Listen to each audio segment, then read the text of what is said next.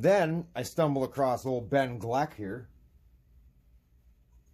Play the audio of Kamala Harris yesterday on what she thinks the government needs to do right away.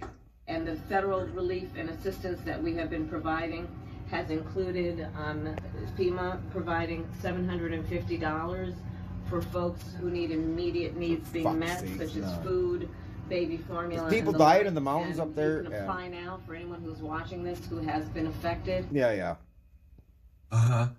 $750. We just sent how many billions? How many billions have gone overseas? Don't answer. Okay, then anyways, there's actual government officials talking in the towns of the Carolinas. How many billions? Oh, where is it? Right here. .org. We also have those migrants. Remember, the migrants don't have any cell service either, but we're all out of phones.